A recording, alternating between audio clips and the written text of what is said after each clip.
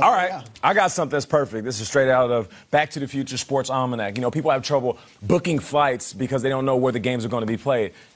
This is it. Playoffs. Write this down. I've talked a lot about the Cleveland Browns this offseason, of course, and I said that Baker Mayfield is my dark horse MVP and predicted that they'll win the AFC North. But I have something that's even juicier. What you got, Nate? So for my 2019 spoiler alert, I'm telling you right now, mark this down.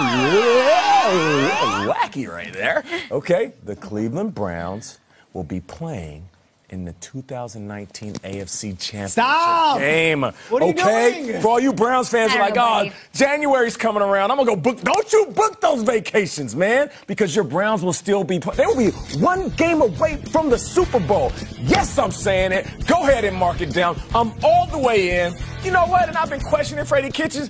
Kitchens is ready. He's going to do his thing. He's learned a lot the last few weeks, huh? You feel me? I like the way he talks. He's over here dialing dudes down, saying, greedy, chill, we ain't did bleep. And I feel him. For that, he's going to come with it this year. They're the new Patriots. They're the new Patriots. The dynasty has begun. And you know what? What? They might be playing the Patriots in this AFC Championship. Myles Garrett game. wants to send his car home in December. Nah, ain't going to happen, fam. Not this year. The Browns, AFC Championship game. Book it. You can unmute it now. Spoiler alert is over.